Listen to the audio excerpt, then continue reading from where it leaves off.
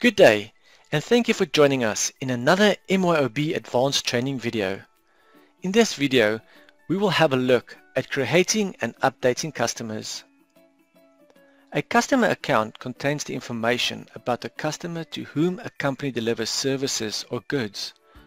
In a customer account, you specify the company contact information, the finance accounts used to record amounts related to sales to the customer, the credit verification policy, and the billing settings that apply to the customer. In your MYOB Advanced system, navigate to Receivables, Profiles, and click on Customers. Click on the Add New Record icon that will take you to the Customers form. The required information for a customer is customer ID, customer name, country, statement cycle, sales and cash discount finance accounts, and a customer class. The system automatically assigns the default customer class to each new customer. Because we have specified this class in the default customer class ID box on the accounts receivable preference form, the system also inserts the settings from the customer class into each new customer account to speed the process of creating new customers in the system. Now, complete all of the relevant fields and save your changes after you're done.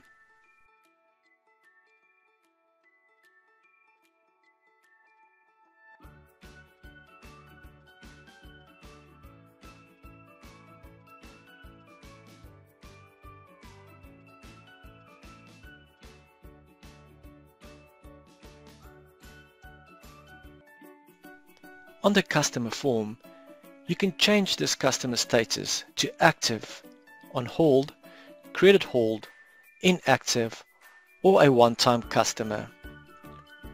To enable credit verification for a customer, navigate to Credit Verification Rules. You can choose between days past due, credit limit, limit and days past due, or disabled. In this scenario, I'm going to choose credit limit. Remember to enter your limit, and remember to save your changes.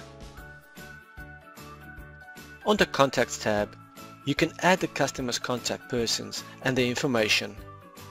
To add a new contact, click on Add Contact on the toolbar. This will navigate you to the Contacts form. On this form, you can create new contacts who is associated with the customer and view the details of existing contacts. A business account can have multiple contacts associated with it. On the Contacts form, complete the contact's first name, the last name, and enter the job title.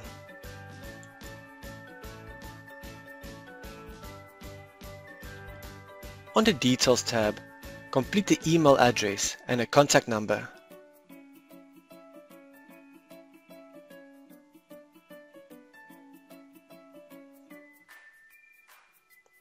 On the CRM section, you can choose this person's preferred contact method.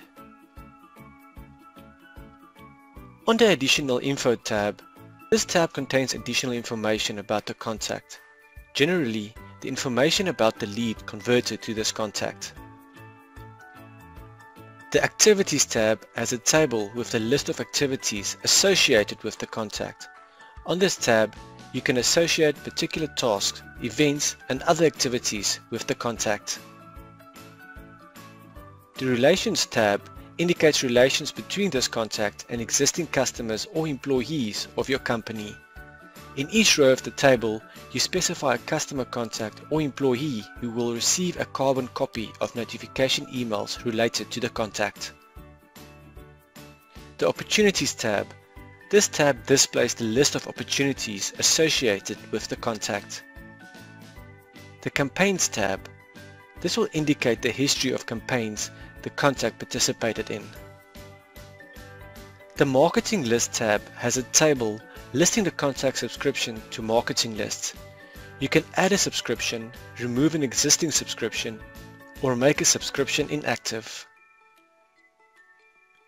The Notifications tab contains mailings the contact is subscribed to. To subscribe a customer contact to mailings defined for customer, use the recipient area on the Mailing Settings tab of the customer's form. This concludes our training video on creating and updating customers.